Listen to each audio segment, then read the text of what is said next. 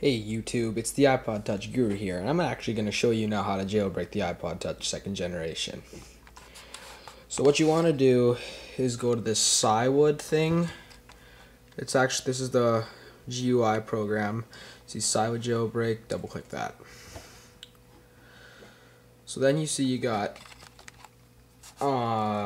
install lib USB file and install redistributable package. I've already done all this, so I'm just going to go next step.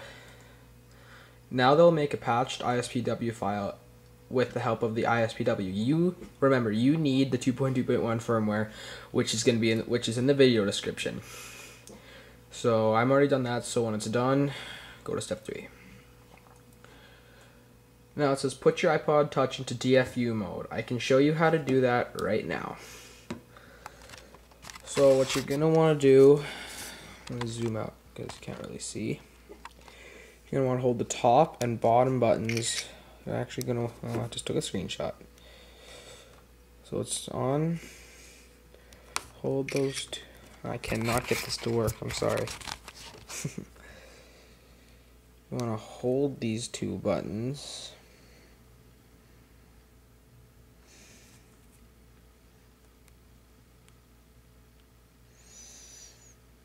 So you want to wait for it to say slide to power off, to slide right past that. Okay, so now you're now you're there. Now hold the home button. Okay, so it's not recognized. So I'm just gonna see there, it says not recognized. So I'm gonna go back to my iPod, and I'm just gonna wait for that window to disappear.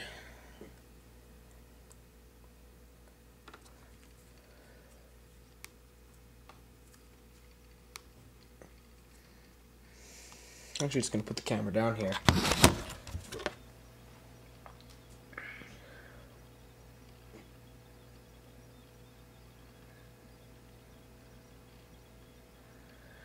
Okay, so now it's good, and now I'm just gonna hold down the home button.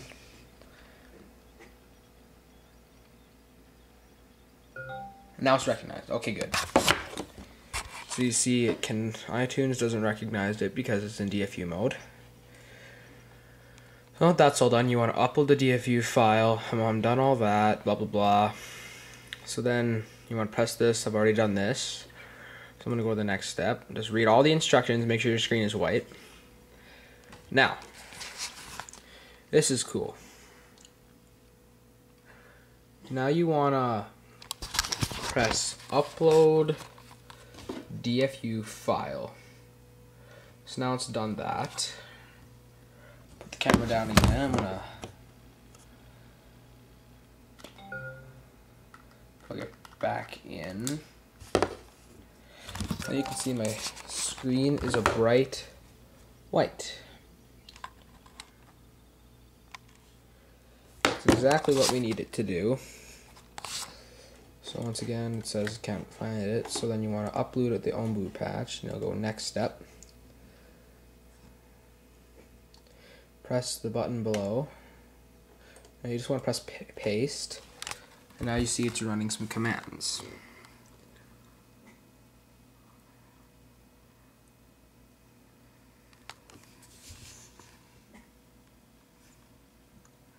And you don't have to press copy, you just have to press paste. That's all you have to do.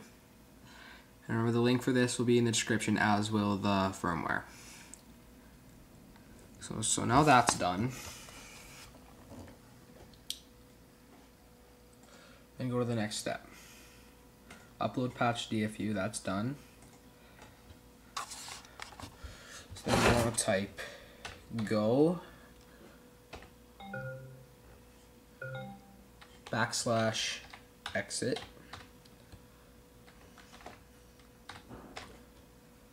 So then patched IMG file.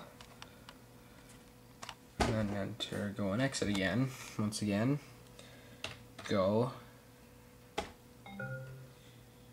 /exit. So now that's it. Now my iPod is booting. I'm gonna press OK there. Now it's just booting. So we'll just wait for it to boot now.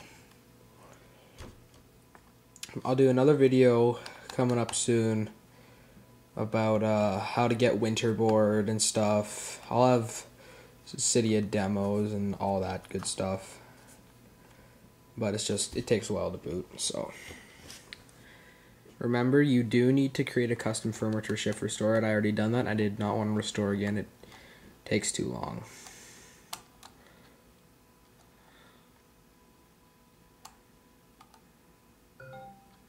So, now my device is recognized. There's a battery signal. Let's wait for it now. Slide to and look at that. There's Cydia Installer. That's basically all you need to do. I got install use and all that good stuff. So thanks for stopping by, guys. I'll talk to you later.